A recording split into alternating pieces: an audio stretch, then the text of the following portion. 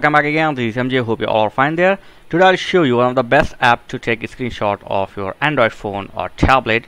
So normally we use power button and volume down button to take the screenshot, but in some devices maybe the power button or volume down button will not work because my power button and the volume button is not work properly. So therefore I hate this option to take the screenshot by using buttons. So I have download the simple app from the Play Store called Screenshot Easy. So go to Play Store, download this simple app, Easy Screenshot.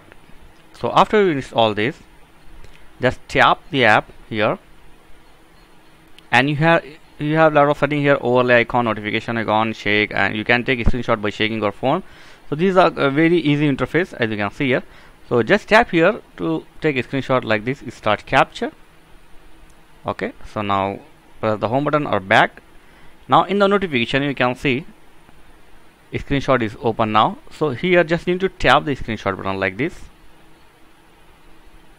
Tap here, and here you go, you take the screenshot. So as you can see here, the screenshot appear now. It will directly save to your gallery. This is a good thing. Okay, next I will take one more screenshot, like Chrome this.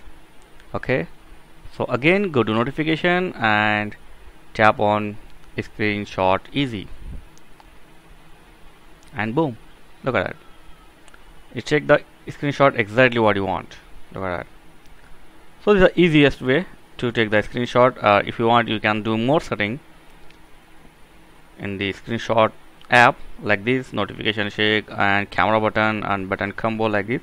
So if your button not working, like volume down or power button not working properly, so you can use this screenshot app to take a screenshot of your Android phone or tablet. Thanks for watching. See you next video. Please like, share and subscribe. Thank you very much.